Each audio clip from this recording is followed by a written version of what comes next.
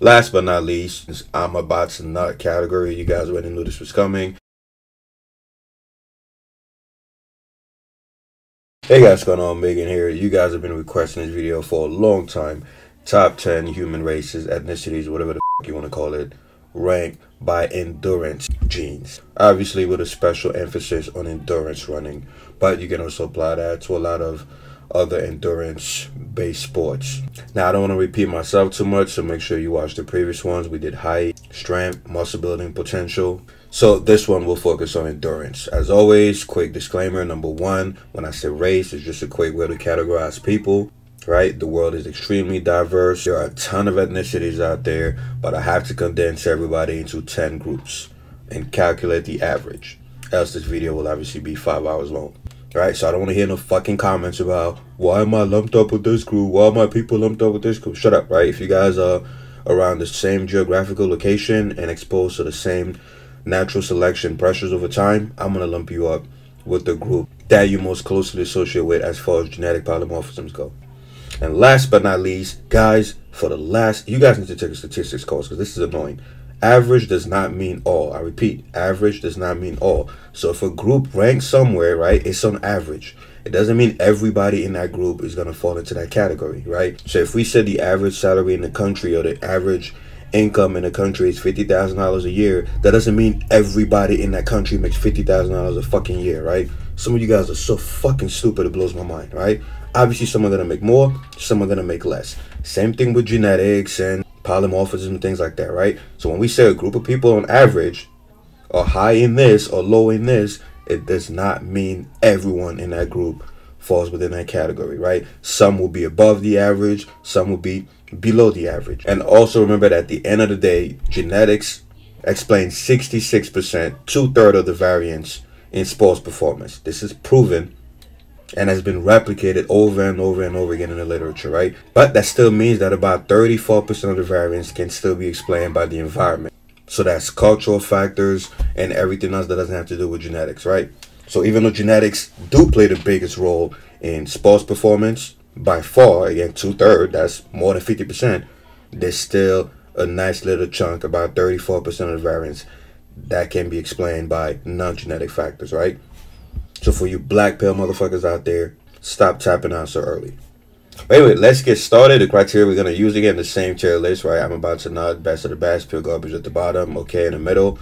Again, we're going to rank them obviously based on an objective criteria, which is anatomy. So that includes bone structure, limb length, how narrow and wide the waist is, the center of gravity, blah, blah, blah.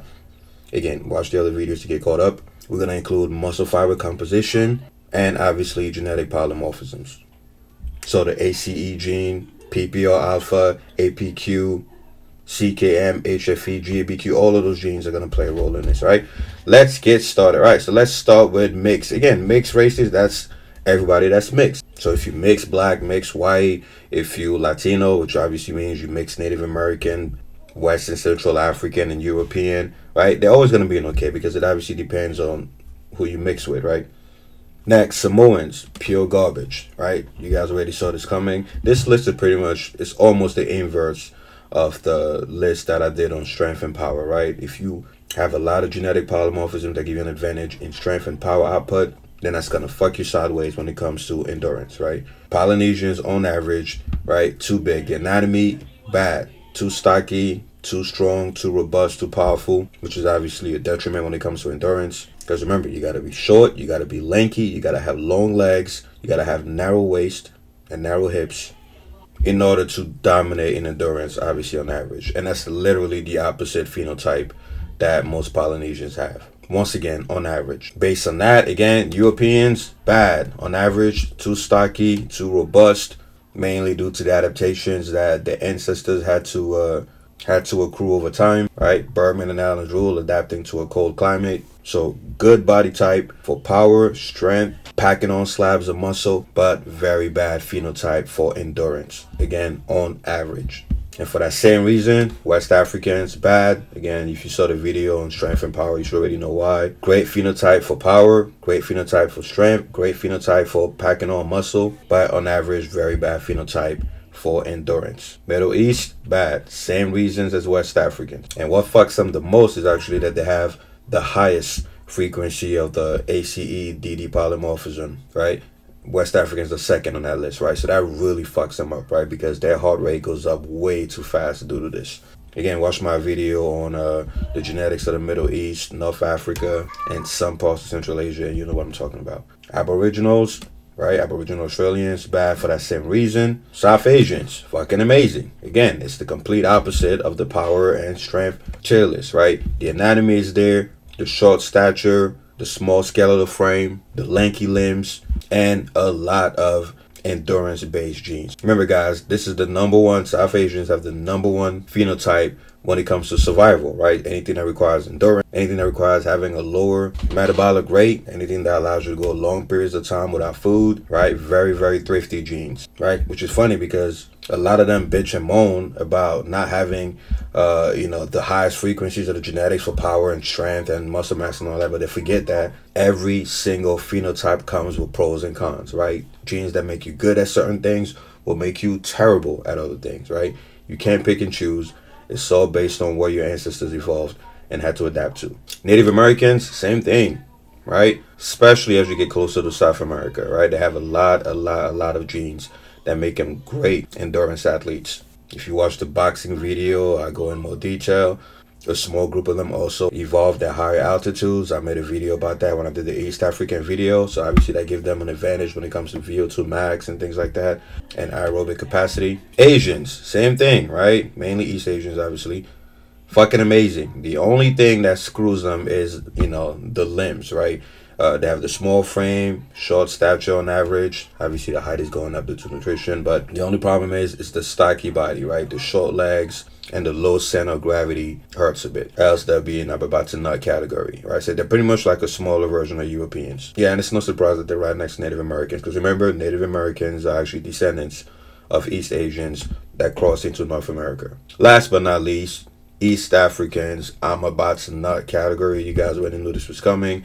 These guys are so lucky when it comes to endurance. And keep in mind, this is on average, because there's one tribe in there that brought them from fucking amazing all the way to I'm about to nut, which was obviously the Kalenjin tribe, right? So on average, they check every single box except for actinin 3, right? Shorter stature, narrow hips, long limbs, high center of gravity, long skinny ass legs, and adaptation to high altitude, which again I went into detail in the East Africa video.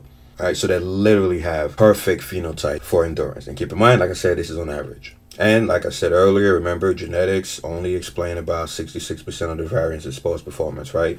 So don't assume just because a group is down here or up here that they're gonna win the next marathon or whatever, right? You still have to factor in the other 34%, which is environment, culture, nutrition, obviously. For example, a lot of people in South Asia have a lot of endurance genes, but one, a lot of them don't even know it, right? Because their parents are pushing them towards a completely different route, right? The academic route. Some of them have issues with protein intake, blah, blah, blah, right? So you also have to look at nutrition, environment, culture, and things like that, right? But anyway, guys, hope this video helps. Let me know what tier list you want me to make next. Join the Reddit where we have more of these conversations. See you guys in the comment section. Alright guys, don't forget to like or share the video, subscribe and hit the bell, and buy my HSP Nucleus Overload Training Program. It's the ultimate program for maximum muscle growth. It includes full body workout splits, bro splits, push-pull, home workouts, you name it. Also comes with a complete guide for macros, nutrition, fat loss, muscle growth, hormones, including a meal plan. It's pretty much all my 16 years of experience condensed into one fucking book. You're also going to get free copies of any future editions. So visit team3dalpha.com and you can use the 40% off coupon code Nucleus Overload. Or you could just buy the shit at full price. Alright guys, I'm out of here.